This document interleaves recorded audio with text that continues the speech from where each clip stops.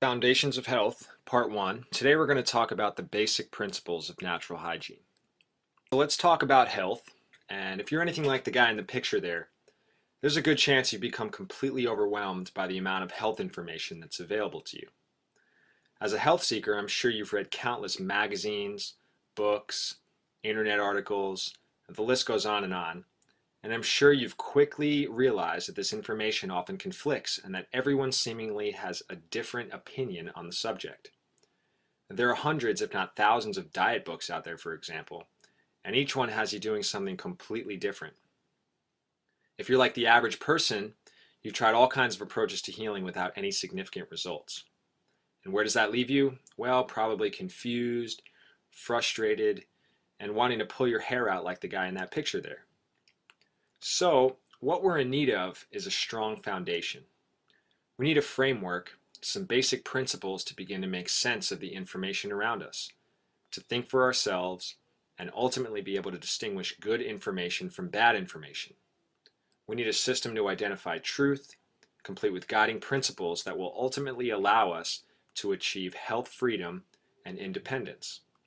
Now, this is where natural hygiene really steps in. Now, natural hygiene is a term that I'm sure the vast majority of you are unfamiliar with. So let's get a quick definition so that when I use that term throughout this presentation, you know exactly what I'm talking about. So then what is natural hygiene? Now, this definition was created by one of the original hygienists, Dr. Herbert Shelton. You can see his picture there in the upper left-hand corner. And he defined hygiene as that branch of biology which designates the conditions upon which health depends and the means by which it may be sustained in all its virtue and purity while we have it, and the means upon which its restoration rests when we have lost it. It is the scientific application of the principles of nature in the preservation and restoration of health. Hygienic means health preserving. Practically, it implies the observance of the laws of life. And natural hygiene ultimately teaches that man is the builder of his own diseases, and that disease does not come upon them without causes. Now, that was a mouthful, I know. So let's break it down piece by piece so we can truly understand what Dr. Shelton was talking about. So let's begin building our foundation by talking about the causes of health and the causes of disease. And in doing so, our discussion has to begin with a concept of energy. What I'd like you guys to do is to picture your body having its very own battery pack. And your battery is filled with what's called vital energy, which can also be called innate energy or life force. They all essentially mean the same thing. So let's take a look at this green battery we've got to the left on the screen. This battery represents your daily supply of vital energy. It's the source from which your body derives its power to complete all its daily activities, both conscious and unconscious. Conscious activities may include reading, running, studying, and gardening, for example, while unconscious activities may include digestion, heartbeat, breathing, and other cellular processes that you may not be aware of. Each and every process that your body undergoes requires a specific amount of this vital power, and it will drain your battery pack in a proportionate manner. But after a full night's sleep, your battery pack will be completely recharged as shown by the green battery to the left. Throughout the day, however, as energy is continuously being used up and drained, as shown by the red battery on the right, your body will then begin to signal you with a warning which we call fatigue. This happens as your battery starts to reach low power. And this fatigue is telling you that it is once again time to go to sleep and recharge. Now, a full night's sleep will provide you with full vitality for the next day, but sleeping only 50% of what is required will leave you with only 50% vitality for the next day. And here's a picture of a little girl who ran out of battery power or vital energy after playing and running around, and she just decided to pass out right there in that cupboard there. Here's your take-home point. There must be a balance between energy expended and energy produced. In other words, if we expend more than we produce, we will quickly end up in energy debt, leaving the body short-handed and with no choice but to tap into its reserve storage supply. The human body has tremendous energy reserve, given to you by nature for emergency situations. And our reserves will keep us awake and functioning at a high level for days if necessary, especially if we're confronted with survival situations. But routinely tapping into the savings tank will eventually lead to complete exhaustion. And when completely empty, that's theoretically when death would ensue. Now, there are two bodily departments, so to speak, that demand the highest quantity of this vital power. Remember, everything your body does requires energy, but the following departments require the most on a daily basis, so we're going to keep our conversation focused here. Now, these are the Department of Food Processing, most notably digestion, and the Department of Sanitation, or waste removal. The majority of our vitality supplies these two departments. Let's take a look at food processing, for example, to illustrate this point. Picture yourself at home with family on Thanksgiving, and food fills the table, and each person eats as if it were the last time they're going to for a month, right? Now, after each person is done stuffing his face with turkey, gravy, corn, potatoes, and stuffing, what then is the inevitable next step? And I'm sure you can guess. A good long nap, right? Because it takes literally all the body's vital energy to begin processing and digesting all that food that we just forced down our throats. Now, this is what is commonly referred to as being in a food coma or being drunk on food, when so much of the body's blood flow and vitality are needed in the intestinal tract that there's not much left over for anything else. All right, so let's get back to this concept of energy. Now, when the battery pack is low and we're in a state of energy debt, when we're expending more energy than when we're producing, we're in a state of what we like to call enervation, or energy debt, or exhaustion. Now, when we're in energy debt, the two departments that suffer the most are the two that require the most energy, right? The Department of Food Processing and the Departments of Sanitation. There simply isn't enough energy dollars, so to speak, to fund activities within these departments, and so their function begins to suffer. Now, as the Department of Sanitation lacks energy, the amount of waste, both exogenous, outside-in waste, and endogenous, intrinsic or metabolic waste, these begin to accumulate. Now let's take a look at the chart on the screen.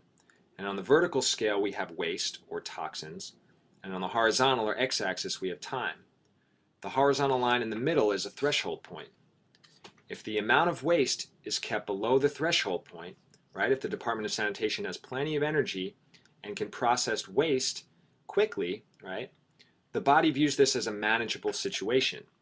There isn't enough waste floating around to cause organic damage to the cells and tissues, and the body remains in a good state of function and a good state of health.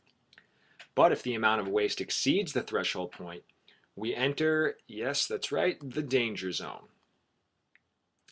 At this point, damage to cells and tissues is occurring, and the body is faced with a choice. Now, the body has two choices, right? It can either allow the level of waste to damage the system, ultimately ending in death, or it can take action to reduce the level of waste. Now, the body is a tremendously intelligent machine and will at all costs do what's necessary for survival. So choice one then is out of the question. So choice two is ultimately your body's number one choice there. Now, once the level of waste exceeds the threshold point, right, because we're in energy debt and the Department of Sanitation doesn't have enough energy to fund its functions, the body then creates what is called a crisis of toxemia, right? That was the body's decision to take action. A crisis of toxemia is a body-instituted action aimed at reducing the level of waste back down to a manageable level, back down below the threshold point. This crisis comes in the form of an acute illness, say a cold or the flu, for example. Now, the symptoms of a cold or flu, coughing, sneezing, diarrhea, vomiting, sweating, fever, skin lesions, all represent heightened efforts at elimination. Each of those symptoms is an avenue by which the body quickly gets rid of waste, whether it be through the mouth, the GI tract, the skin, or the lungs. Now, as you continue to cough up waste, break out in acne or a rash, experience diarrhea, vomiting, for example, there eventually comes a point at which the level of waste will drop back down below the threshold point into the manageable range. At this point, the body's work is complete, the danger has been averted, and the sickness or the crisis ends as quickly as if turning off a faucet. However, when we come down with an acute illness, it's all too common to visit, yes, I'm sure you guessed it, the doctor. And the doctor conveniently provides us with, yeah, I'm sure you guessed it again, drugs and other symptom-suppressing treatments. Now remember, the symptom represents vital action or body-instituted action to eliminate waste quickly in order to bring waste levels back down to manageable range. The illness is created by the body. If we suppress the symptoms with drugs and other treatments, and the body cannot quickly eliminate the excess waste, then what happened to all that waste? And I'm sure you guessed it again, it gets trapped inside the body. You see, the crisis or illness is the body's cure. To treat the symptom is to try to eliminate the cure. And so essentially, your doctor is trying to cure the cure. Now, this clearly makes little sense. Now, when we take drugs and other symptom-suppressing treatments, the garbage or the waste gets trapped inside the body and it really starts to pile up. And yeah, we're still caught in the danger zone where damage is now beginning to occur. Now this damage now manifests in what we call a chronic disease. And chronic disease is no longer a body-instituted process aimed at quickly removing toxins, but rather represents the manifestation of actual organic damage. And there you have it. We have red-hot rheumatic joints, psoriasis, lupus and other skin lesions, inflammatory bowel diseases, and other autoimmune diseases, you name it. And at the very end stage of this process, when the cells are completely bathed in waste and toxic matter, and they begin to mutate, and they no longer replicate in the proper manner. This then, the very end stage of disease, is what we call cancer. Now the name of the chronic disease is irrelevant. The diagnosis is really only a name for a collection of symptoms. And now you and I are smarter than that, right? We know that if we're going to address an effect, we must first identify and address its cause. You can't stop your hand from burning on a hot stove if you first don't remove your hand, right? To try to suppress a disease or cure it without removing its cause is akin to treating a burning hand without taking it off the stove or out of the fire. Or, better yet, trying to cure a drunk while he continues to drink. So, what then are the fundamental causes of disease? And as I'm sure you now know, enervation, or being in a state of energy debt, and toxemia, or a buildup of energy debt, the Department of Sanitation suffers. And when the department suffers, garbage accumulates. When garbage accumulates and exceeds the body's threshold point, the body creates a sickness to quickly eliminate waste and bring it back down to safe levels. If we allow the body to do its work, the level of waste will quickly drop and the body will once again return to normal function. The danger will be averted and better health will result. But if we interfere with the body's work and choose to place trust in symptom-suppressing treatments rather than the body's innate healing powers, then we are headed down a road that leads to nothing but sickness and suffering. So, now that we understand the fundamental causes of disease, how can we begin to address them? Well, let's begin to identify the more common ways in which we continually enervate or exhaust the body's vitality. Remember, this is the #1 cause of disease. Now, a lack of sleep is the surest way to end up in energy debt. If you don't sleep, you won't produce any vital energy in the first place. Stress, emotional and mental, also greatly fatigues the body. Have you ever been completely overwhelmed by fear, anger, or anxiety only to find yourself completely exhausted once the crisis was resolved? This is because it takes a tremendous amount of vitality to deal with these kind of stresses. Overeating is another common cause of enervation. Remember, it takes a tremendous amount of vitality to process food. It was #1 on our list as far as energy demands go.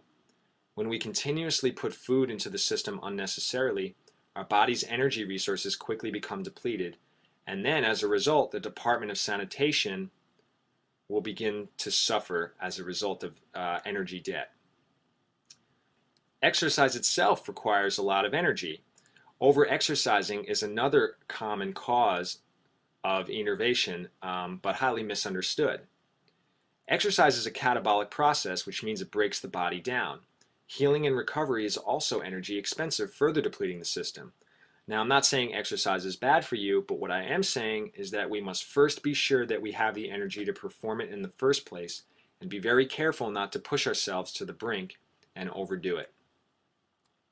Let's look at some of the more common causes of the second cause of disease, toxemia, or a buildup of waste. Now, the body is continuously producing metabolic waste, so that's a given. Let's instead focus on the ways in which we consciously poison ourselves from outside in. Now, these may include pesticides, polluted air, polluted water, chemicals, food additives, alcohol and tobacco, prescription and over-the-counter medications, poor food choices, caffeine, vaccines, radiation, just to name a few. Now remember, the body deals with waste all the time. We run into trouble when the amount of waste exceeds the rate at which the body can process and remove it. Now, the process requires abundant energy, which is why the single biggest cause of toxemia, other than outright poisoning, of course, is being in a state of enervation or exhaustion. Now that you understand the basic causes of disease, go ahead and make your own list. Identify the ways in which you unnecessarily waste your vital energy or not produce it in the first place, and continuously burden the system with added waste or toxic products. Do your best to identify and address these causes and see what you can do to eliminate them. All right, so let's head back to our definition of natural hygiene and take a look at the second half of the story, creating the proper conditions for healing to occur. Once the causes of disease have been identified and addressed, we must then work to provide the proper environment for the body to most effectively heal itself. Let's make use of a simple analogy to demonstrate this point. Here we have a nice picture of a garden someone constructed in their yard. We've got a few rows of plants here in a nice sized plot. Now, if we want our garden to thrive and our plants to be strong and healthy, we must provide the proper conditions for that to occur. Each plant species that we have in our garden will thrive under a specific set of conditions. Each must have the proper soil nutrition, the proper amount of sunlight, the proper amount of care and attention, the proper temperature, for example, and the proper protection, of course. The amounts of each will vary according to the type of the plant, and we must do our best to identify and apply each in the right amount. If we fail to provide the proper conditions, our plants and our garden will begin to wilt and die. Now, this concept applies not only to the plants of this world, but to all organisms for that matter. Plants, dogs, and people, for example, each thrive under a specific set of ideal conditions. So here's the take-home point. The human body, and all organisms on this planet for that matter, are self-healing and self-regulating, but, now for the fine print, only under the right conditions. So back to our definition of natural hygiene. And natural hygiene seeks to understand and address the causes of disease, and then apply the conditions of health in order to preserve health when we have it and restore health when we have lost it. Those influences that have a positive effect on the human body include pure air, pure water, whole, predominantly raw foods, sunlight exposure, good social influences, proper exercise in the right amount, companionship and love, emotional poise and peace, and I'm sure you can think of more. The list goes on. And when the proper conditions for health are provided at the right time and in the right amount, the body's innate healing potential will then become a reality. In taking a hygienic approach to health, we must first identify the causes of disease, address them, and then provide the optimal conditions for health. Keep in mind, though, that we are all different. Each one of us is extraordinarily unique, and it's not enough to merely assign a diagnosis and treat everyone as if they were the same. We're all individuals from a genetic standpoint, a biochemical standpoint, and an environmental standpoint. Each one of us has needs all our own. The causes of disease are different for different people, even if they have been given the same diagnosis. We must work to apply the hygienic principles we learned today in a way that takes this individuality into account. At the clinic, for example, we routinely see patients with rheumatoid arthritis, I'm amazed at how different and unique each case is from the next, and this applies to almost any condition for that matter. It is essential to find a practitioner that will take the time necessary to identify the unique causes of a particular health impairment, not by focusing on the diagnosis per se, but rather by taking a thorough history, a physical exam, and by ordering functional and standard laboratory testing as needed. Causes identified, causes addressed, health restored. We do not offer treatments for disease, but instead work to bring out the healing powers within, creating an individualized program suited to your needs, aimed at addressing the causes of impairment and creating the right conditions for your body to then begin the healing process. What's good for one person is not always good for another. Appreciate the uniqueness of your situation and work diligently towards putting you on the path to restored health.